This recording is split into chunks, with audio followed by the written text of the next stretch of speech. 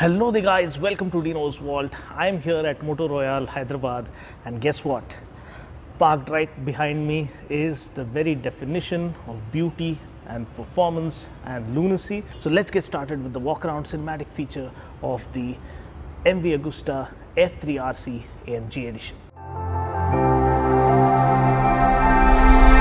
I keep thinking to myself, maybe things will change,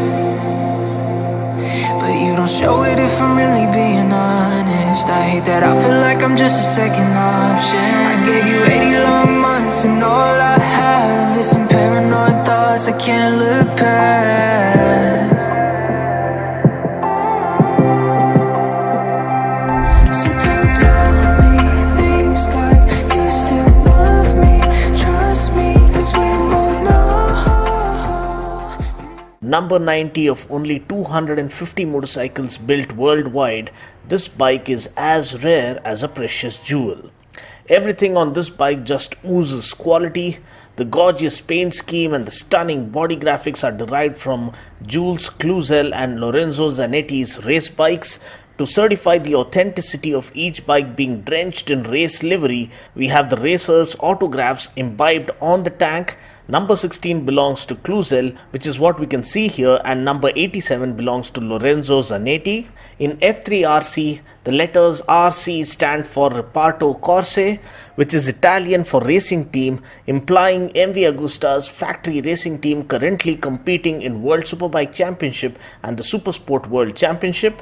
Also, for those who aren't aware, MV in MV Agusta stands for Meccanica Varghera, where an Italian word Meccanica means mechanics, and Varghera is the village where these machines were first made. The engine of this bike is universally regarded as the most advanced and powerful mid-sized power unit.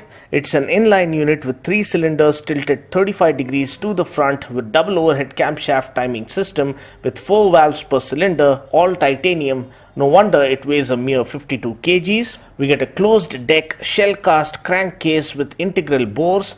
The MV ICS system and the adoption of titanium intake and exhaust valves, slipper clutch and a counter-rotating crankshaft, technology taken straight from the MotoGP. All of this improves the handling and engine balance. The 798cc inline 3 powerhouse puts out 148 horses at 13,000 rpm and 88 Nm of torque at 10,600 rpm. We get a 6-speed gearbox, and when you have 148 horses packed into a machine weighing a mere 173 kilos, the end result is like the strength of the Hulk being sent into the body of Quicksilver. No wonder the top speed claim for this bike is 270 km/h.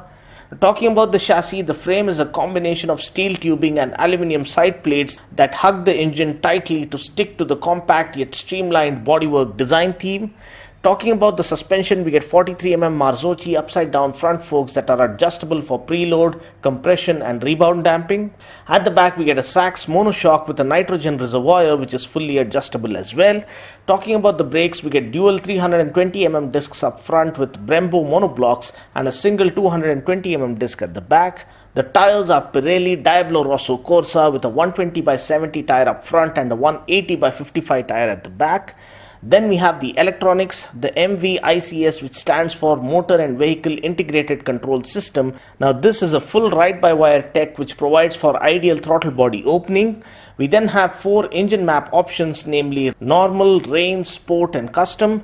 We have 2 ABS modes, namely ABS Race and ABS Normal. We then get 8 levels of traction control, wherein traction control can also be switched off completely. We also get a dual direction quick shifter which works for clutchless upshifts as well as downshifts.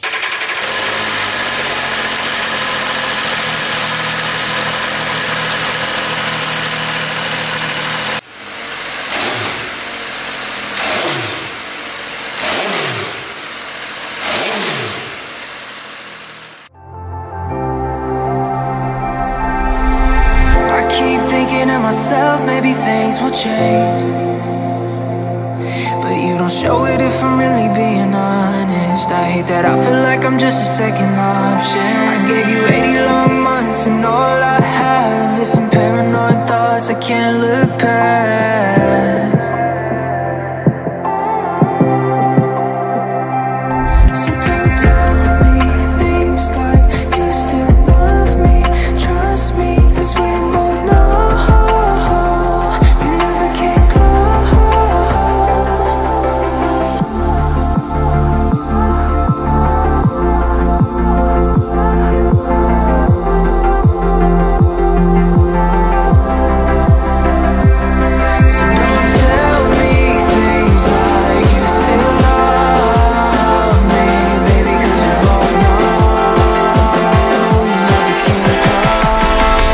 same.